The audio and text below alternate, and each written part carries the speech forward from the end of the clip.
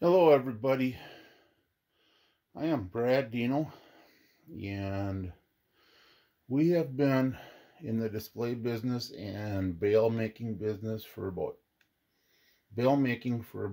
2 years. My son's made displays for 4 years, starting with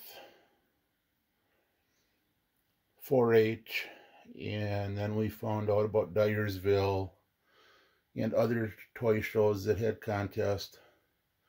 So I finally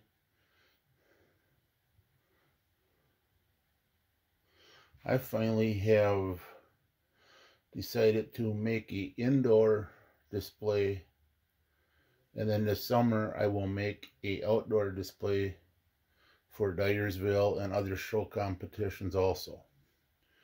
But I've decided to make videos to help other people, because I always see other people asking, where do I get this? Where do I get that? And so I may not be the best videographer and voice person, but I'm going to try my best to help you guys out. So what we did now is the basic frame. Here, I'll lift this up. The basic frame is 2x4s for legs, and then I put MDF down, and then we put the 2-inch foam down. The reason I'm doing that is for sturdiness, stability. I mean, in case the youngest one wants to climb on top and get back to the way corner, he won't fall in. So that's why we're doing that. And it's roughly this one here.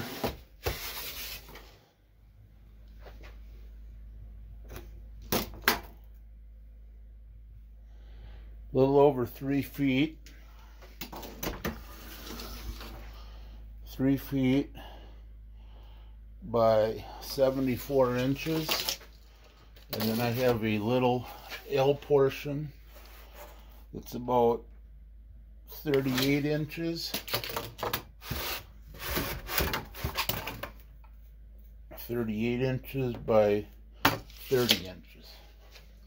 So the next step I'm going to do, and then as you see, I have a structural support for the house, so I had to make a channel around that.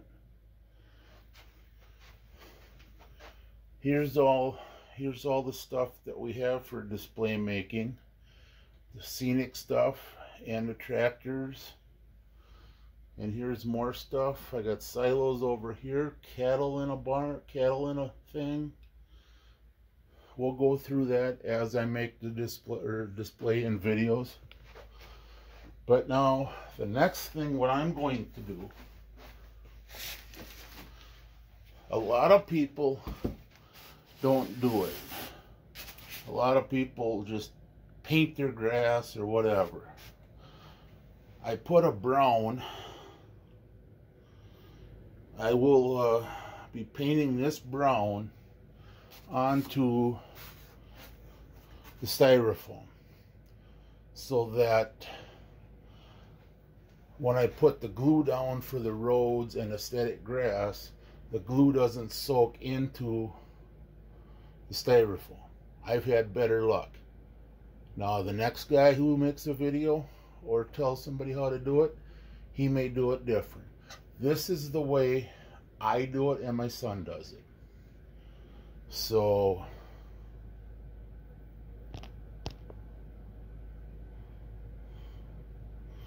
we are, so that's my next step.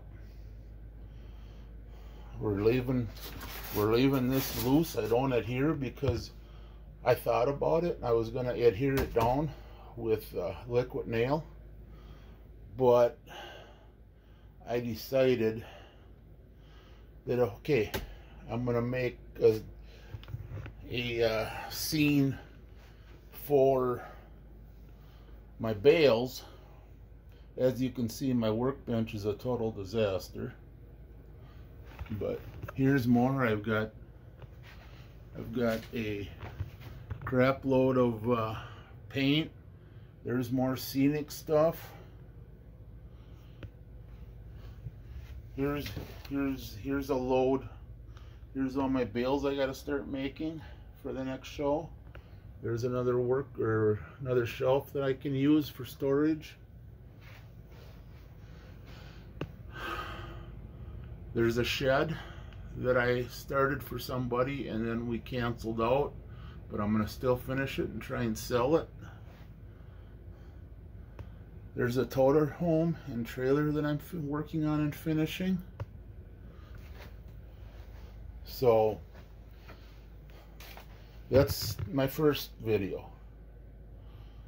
And if there's anything that you guys can think of that you want videos made of as I start making this display, I will show you guys what to do.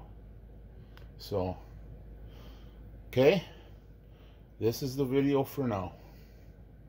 My next video will be putting the brown down and starting to make roads and figuring out where I want stuff. Talk to you guys all later. If you